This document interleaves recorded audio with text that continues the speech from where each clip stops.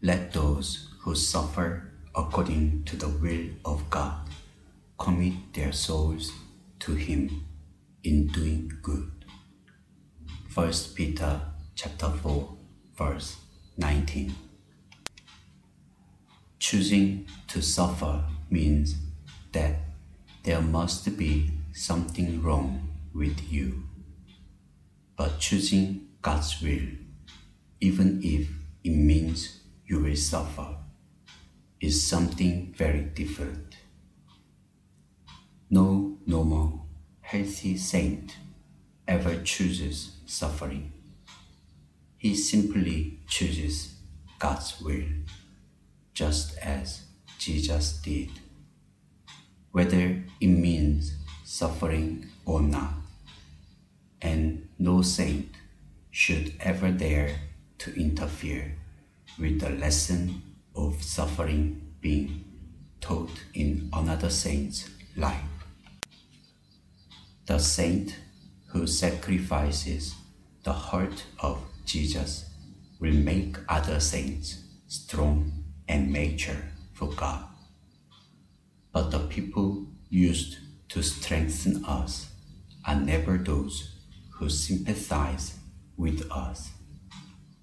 In fact, we are hindered by those who give us their sympathy, because sympathy only serves to weaken us. No one better understands a saint than the saint who is as close and as intimate with Jesus as possible. If we accept the sympathy of another saint, our spontaneous feeling is, God is dealing too harshly with me and making my life too difficult. That is why Jesus said that self-pity was of the evil.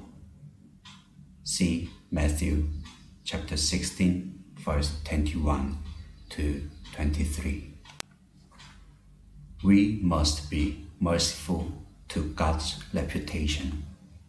It is easy for us to tarnish God's character because He never argues back. He never tries to defend or vindicate Himself. Beware of thinking that Jesus needed sympathy during His life on earth. He refused the sympathy of people because in His great wisdom, He knew that no one on earth understood His purpose. He accepted only the sympathy of His Father and the angels. See Luke chapter 15, verse 10. Look at God's incredible waste of His saints. According to the world's judgment, God seems to plant His saints in the most useless places.